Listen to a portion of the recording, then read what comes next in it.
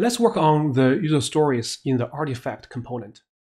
Find all artifacts, add an artifact, find an artifact by ID, update an artifact, and delete an artifact.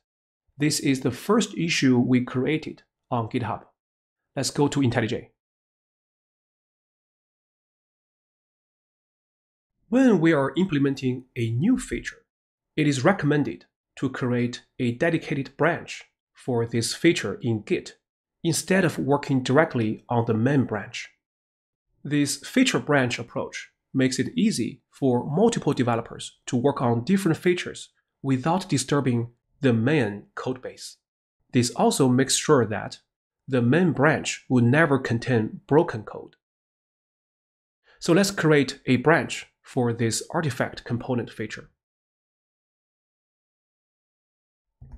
Git branch. Let's give this branch a name. Artifact-crud. Next, let's switch to this branch.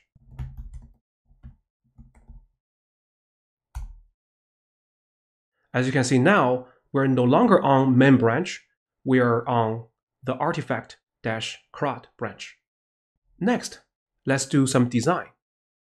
See you in the next video.